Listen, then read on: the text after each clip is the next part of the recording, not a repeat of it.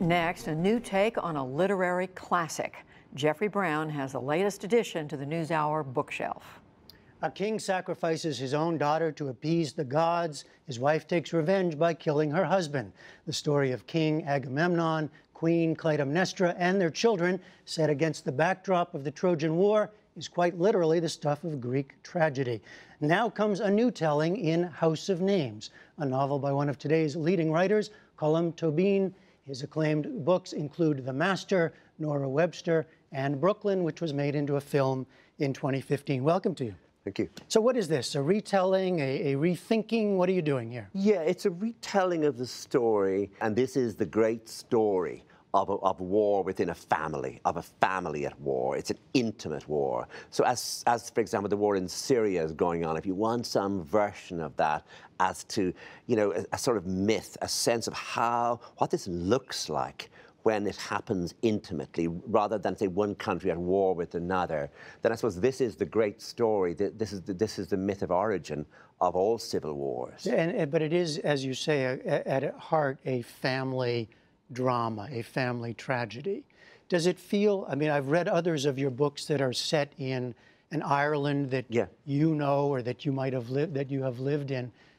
Did it feel like these characters were as alive to you as those others? Yes, I mean, once you start working with a family, you're working with two sorts of feeling, which is elemental love. But if that goes wrong, you get rage and hatred on a new sort of level.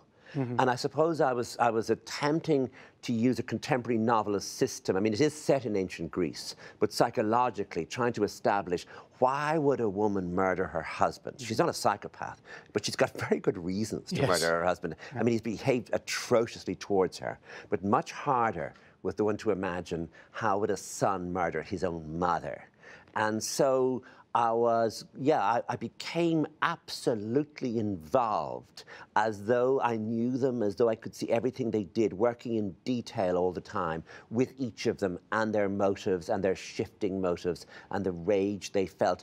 But they were also eating together in the evening. I mean, when Orestes comes home, his mother, like any mother, says, "Oh my God, I hope your bedroom's okay for you." Right, but actually, the little details of everyday life. And his sister's hugging him, but actually what they all have in mind is where are the weapons? You know, what are they eventually going to do? You told us in alternating voices, but especially the woman's voice, Clytemnestra, in a first person, right? I. Yes, there's a late play by Euripides called Iphigenia at Aulis, which tells the story from her point of view. She was lured to the camp. Her husband said it was going to be a wedding, when in fact they were going to sacrifice her daughter. So that I wanted to open it with her voice saying, "I have been acquainted with the smell of death." And then that's literally the opening line. Yes, that's the opening line. Yes. And then to describe how she took a lover, so she could get someone to help her, and she planned everything down. So this is a novel also, besides about families, about power. And so anyone who's ever seeking power should read this book, because it gives you the notion of how much planning you have to do for that single moment. If you get one thing wrong, everything goes wrong. Yeah. And so she plans to kill her husband when he returns victorious from the Trojan War.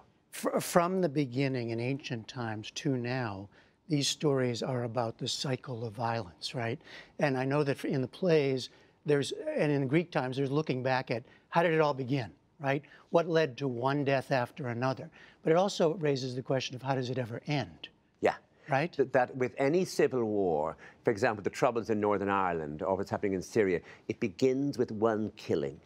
And then it's impossible to put the genie back in the bottle. It is retaliation after retaliation. So violence within a civil war or violence within a gang feud is always a spiral. You know, it's 1, and then it's 5, and then it's something atrocious occurs further. So to that extent, we're still living in that idea of violence, not as a single act, but as a cycle. You also have in this, as in others of your works, questions of morality, questions of religion. You have the Queen Clytemnestra saying that the gods have gone, right? That we're living in a new age. It's very hard to put the gods into a contemporary novel. So I had early on in the book that Clytemnestra is different from the others because she does not pray to the gods or appeal to the gods. She has will, she makes the decisions. So what I wanted to do was move it away from the godly into the idea of it's people who cause this, not the gods. These killings are done by people who decide to do them as people rather than having this almighty power. Just ask you one general question about writing, because I saw where you said once that a novel really begins for you in a sentence, that a sentence somehow, and this was the quote I saw, contains the full weight of a novel. It's an interesting idea. You have something on one side of your head. I don't know if I'm not a brain surgeon, but if one side of your head might store information or an idea or a memory or something, and that moves of its own accord into rhythm, and you get a line. That line, I have been acquainted with the smell of death. And once you get that, you can then work. Until you get it, you can't. And so you wait for it. But once it's there, there's no point in waiting for it again. You must work. Yeah, then the work comes of actually writing the book. Huh? Yeah, yeah. All right, the new novel is House of Names. Colm Toibin, thank you very much. Thanks, Jeff. Thank you very much.